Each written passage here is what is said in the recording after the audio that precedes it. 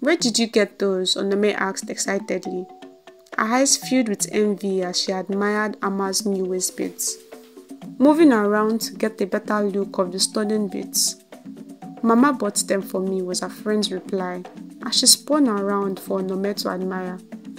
Onome's eyes could not stop gazing at Ama's waist, as the sun, which was setting, shone on the beads, making them glimmer. Onome and Ama had been friends since birth, some would say since they were in the womb. Their mothers were best friends, and their fathers were so close. If not told, you would think they were siblings. The girls, who were on their way to the stream, arrived just in time to see Essie and Ose leaving the stream. Onome noticed they also had beautiful waist beads on their waists. As they swayed, so did the beads. "Did you all have a meeting to get waist beads without me?" she whispered to her friend Ama. Ama laughed. "Why would I attend a meeting with those silly girls without you?" "True," Onome thought with a smile. They had a rivalry with Essie and Ose. The pair had once played a trick on Onome at the river, which almost got her drowned. If not for the timely intervention of Ama, she would have died. That night, after Onome had dinner with her mother, as her father was out of the village for an urgent family affair, Onome sat at her mother's feet to listen to tales under the moonlit sky. She asked, "Mama, can you get me waist beads too?" "When did you start liking waist beads?" her mother asked amazed, as she looked at her daughter with surprise in her eyes. Onome never liked accessories, so this request was very unexpected. "Everyone has a waist bead," she replied. "Who is this everyone?" her mother asked. "Ama does, and even those silly girls, Essie and Ose too. Mama, if you see the way it sways with their waists, I am sure it will look good on mine too," she spoke excitedly as she stood up to sway her waist for her mother to see. "So, you want the waist beads because it looks good on everyone else, and you don't want to be left out?" her mother asked. "Yes, Mama," Onome nodded. "Do you think that is enough reason to want something?" her mother asked. Onome, who did not have an answer, continued to stare at her mother hopefully. "Sit down, my beautiful Onome. Let me tell you a story," her mother said as Onome sat back at her mother's feet, anticipating a beautiful story and maybe a promise of some beads too. "Once upon a time, in a village far, far away," her mother began, "there was a very beautiful dark-skinned girl called Aliyah, who was around your age. Aliyah was the only child born to a poor farmer, Tade, and his wife Ronke. Despite their difficulty in providing the basic amenities, the pair always tried to meet their daughter's needs and wants. They often made remarks about how her beauty would be the family's salvation. Aliyah, who knew this, would often demand things beyond her parents' capacity and cry till they got them for her, as they could not bear to see her cry.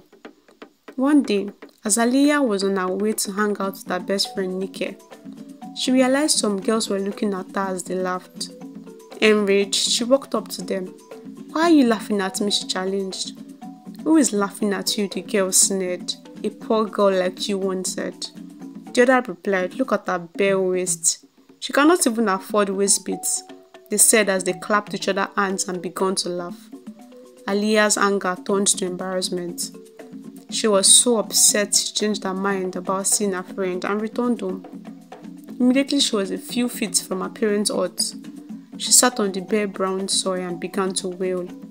Her parents, who had just returned from the farm, were washing their hands and feet at the back of the hut when they heard their daughter cry. They rushed over to check on her and they saw their beautiful daughter covered in sand crying.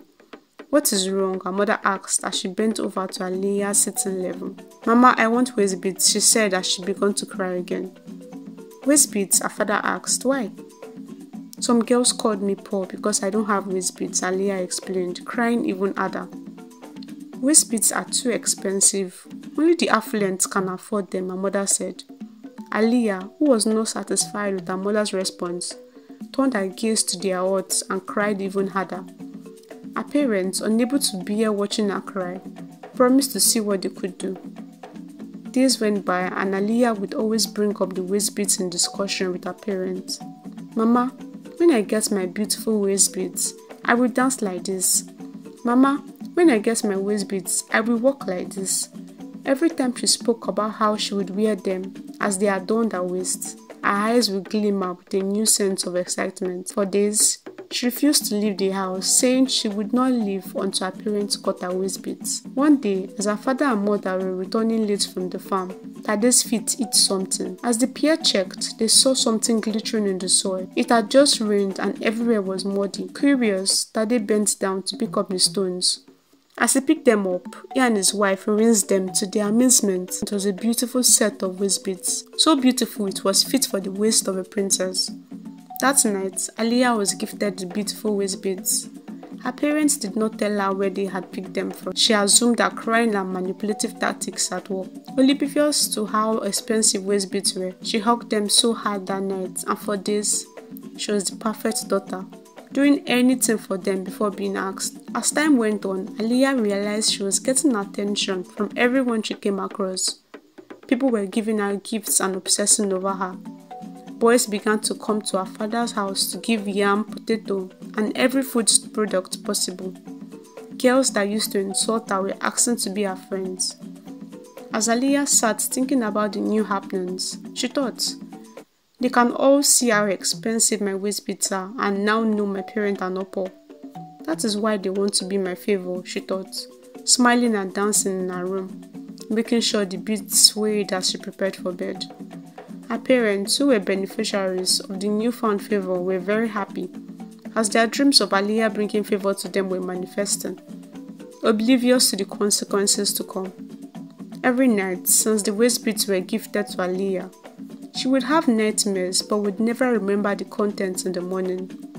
Since she could not remember, she never gave a second thought to her dreams. One day, as Aliyah's parents had to leave for the neighboring village to attend a wedding, they asked Aliyah to come with them, but she refused.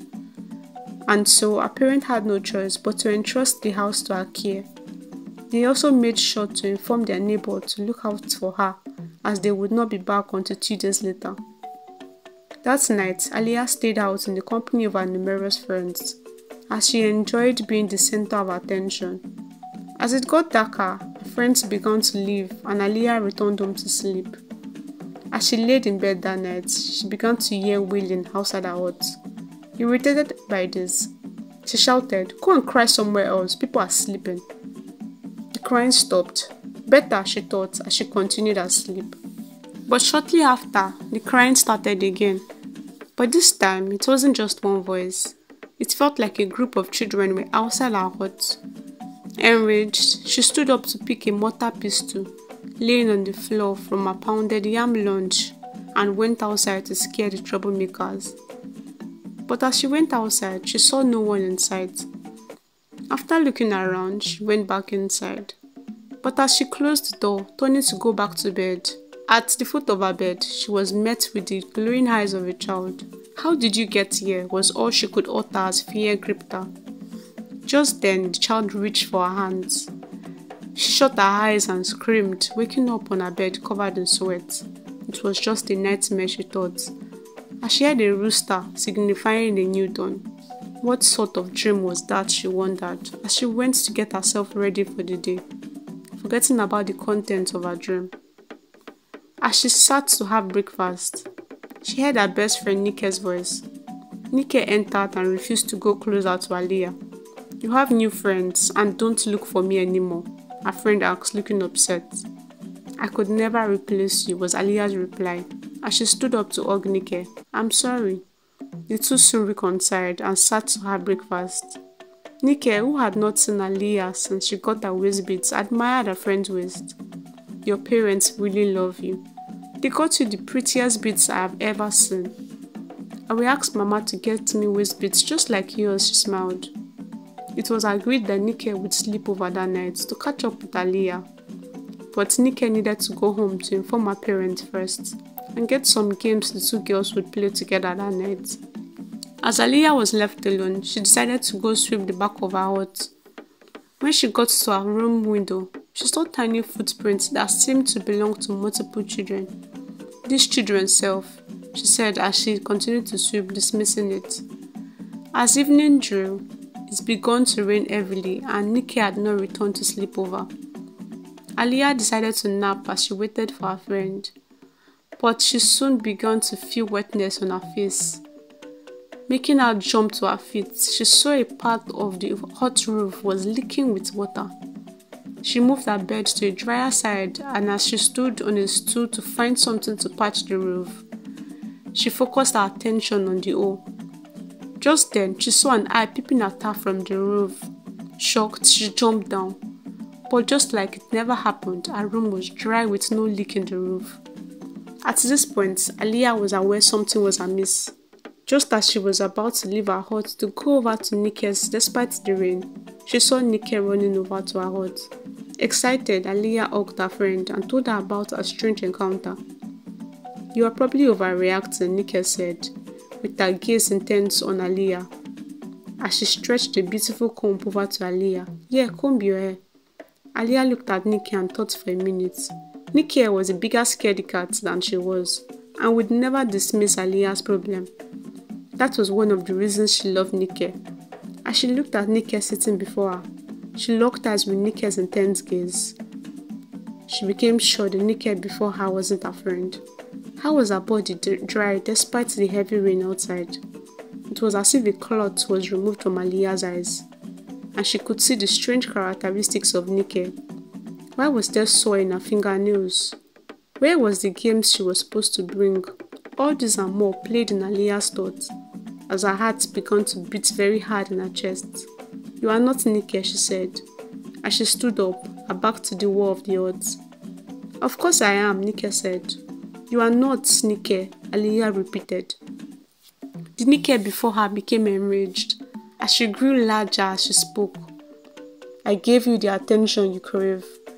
Girls and boys flock around you, and a waist bead to adorn your waist. Yet you have refused to join in our play every night." "What play? And what do you mean you gave me waist beads?" Right before her, the giant Nikke in front of her transformed into dozens of children. As they circled Aliyah, their voices became one as they repeated over and over. "I gave you the attention you crave. Girls and boys flock around you, and a waist bead to adorn your waist. Yet you have refused to join us in our play every night. Leave me alone, I don't want the waist beads again. Please take it," was all Aliyah could say as she began to move. They followed her. Everything that brought Aliyah to this situation flashed before her eyes. Why did she want waist beads, she thought. If she got a chance to live again, she would be a good daughter to her parents. She tried to pull the waist beads off, but they seemed to cling to her waist tighter as she tried. She began to feel them cut through her skin. Was she going to die like this? Without seeing her best friend Nikke and parents one more time. As she closed her eyes, resigning to fate, everything stopped. She could no longer hear the voices. Carefully opening her eyes to see what was happening, right in her room was her best friend Nikke, holding a destroyed waist bead. Nikke had entered the room to see her friend as the rain had refused to stop. But as she came in, she saw Aliyah crying and repeating that she didn't want the waist beads. Not knowing what to do, she called on Aliyah several times, but Aliyah didn't seem to hear. She put the waist beads to the cord, and that was how everything stopped. Aliyah could not stop crying as she told her friend everything. That night, the two could not sleep and waited for dawn. As soon as they heard the rooster, signifying dawn, they went to the stream and threw the beads into it. As her parents returned that day, Aliyah ran to them, hugging them and promising never to ask for anything to discomfort her parent again. And so, that is the end of the story, Onome, her mother said. Onome, who was still at the feet of her mother, listening attentively, said, "Thank you, Mama." As she stood up to hug her, "I will sway my waist just as they are and not compare myself to trends." Her mother smiled. "Remember, my dear, Hebrews 13:5 says, 'Keep your life free from the love of money, and be content with what you have. For he has said, I would never leave you nor forsake you.' Always be content with what you have and trust in God's provision." Onome nodded, feeling a sense of peace and understanding. I will, Mama. Thank you for the story and the lesson. Thank you, guys, and this concludes our story. I want to use this opportunity to thank you all for the love on my birthday, June 5th, for the likes, subscriptions, and shares. God bless you. You all make the child in me very happy. Telling stories has always been a childhood dream, and you all have made it into a reality. Thank you very much. If you are watching and haven't subscribed, please do like, share, and tell us in the comments lesson you got from this story. Check out my other stories, as I'm sure you will find something you like. And as always, see you in my next video. But also, don't forget to check out my vlog channel, Elsa_Rhymers. The link will be in the description. Bye besties.